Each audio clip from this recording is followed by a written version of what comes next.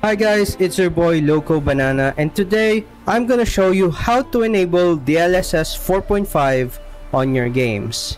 As a sample game, we have Witcher 3 here on the screen, and currently I'm on 1440p Ultra RT settings on DLSS performance. Now, I believe DLSS 3 is being used by Witcher. If you're gonna check the trees, they're quite blurry, not that much sharp. And if I move, there'll be a lot of blurring everywhere on the foliage. Although that doesn't much concern me at all. I can play it like this. And as you can check our FPS with this DLSS version, we're getting 67 to 70. Now, let me teach you how to use DLSS 4.5 on any game. First, you need to go to your NVIDIA app. Update your drivers. Just go to drivers, select what driver you're using. I'm using Studio Driver because I'm editing videos, but if you're only using games, Game Ready Driver is the best option, and just click update or install, whichever that's said here. And then after that, we need to also go to settings, about, and then click up and to access beta or experimental features. This will enable us to choose which DLSS version are we gonna use per game. So we need to click on graphics, select the game that we would like to put on DLSS 4.5. But if the game is not showing here, you can manually add your game. Just click add a program, or you can add a scan location. If somehow your Steam library is not being shown here, just add the location of where your Steam apps are, like this one. Select folder, and it should read all your games on Steam. Same with Epic or any other launchers that you use. Anyway, back to the game.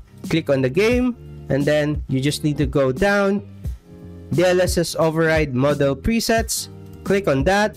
Click on custom, and on super resolution, you need to click on preset M if you're using 1080p or 1440p, because this is DLSS 4.5, M and L. Preset L of DLSS 4.5 is mainly used for 4K on ultra performance DLSS. But since I'm only using 1440p, I'll choose preset M.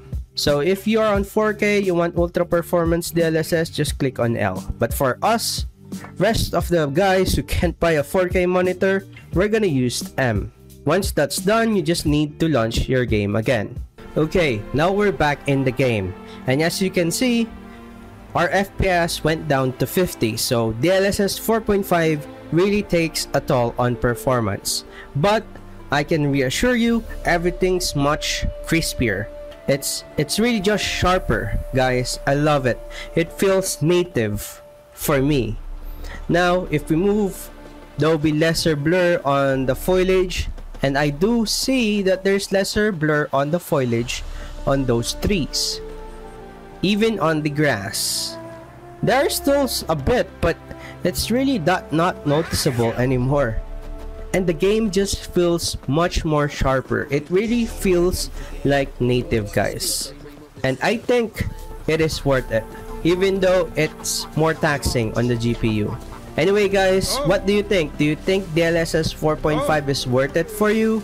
Let me know in the comments. And if this video helped you, subscribe so you'll be notified once we have new tutorial content and gaming content launched.